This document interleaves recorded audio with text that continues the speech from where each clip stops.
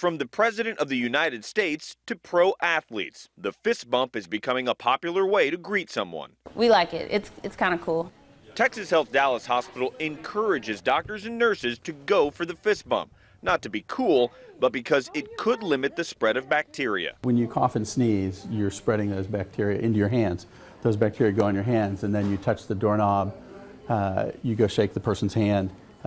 That's how things get spread. A new study in the American Journal of Infection Control shows the hospital is on the right track. In an experiment, researchers from Wales used sterile gloves dipped in bacteria to see what kind of hand greeting passed the most germs.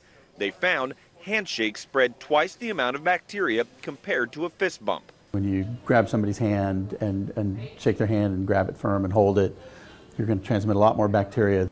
While fist bumping may spread less bacteria, most hospitals have hand sanitizer within reach and recommend washing your hands frequently to kill germs. Experts hope more hospitals ban handshakes. It's going to be a little different, especially for our older population. They're going to be like, what is this? What is that?